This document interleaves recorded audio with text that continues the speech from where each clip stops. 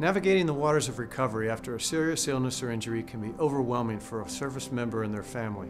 Navy Safe Harbor, the Navy and Coast Guard's Wounded Warrior Support Program, provides personalized non-medical care support to our seriously injured and ill service members and their families, allowing them to focus on recovery. This support includes pay and personnel issues, legal and guardianship issues, respite care, and much, much more. Enrollment eligibility is not limited to combat-related injuries. Service members injured during Liberty or shipboard accidents, as well as those who have a serious illness, whether physical or psychological, are also eligible. Navy Safe Harbor's goal is to return sailors and Coast Guardsmen to duty, and when not possible, work with federal, state, and local agencies to ensure their successful transition into their communities. Navy Safe Harbor's support is for life.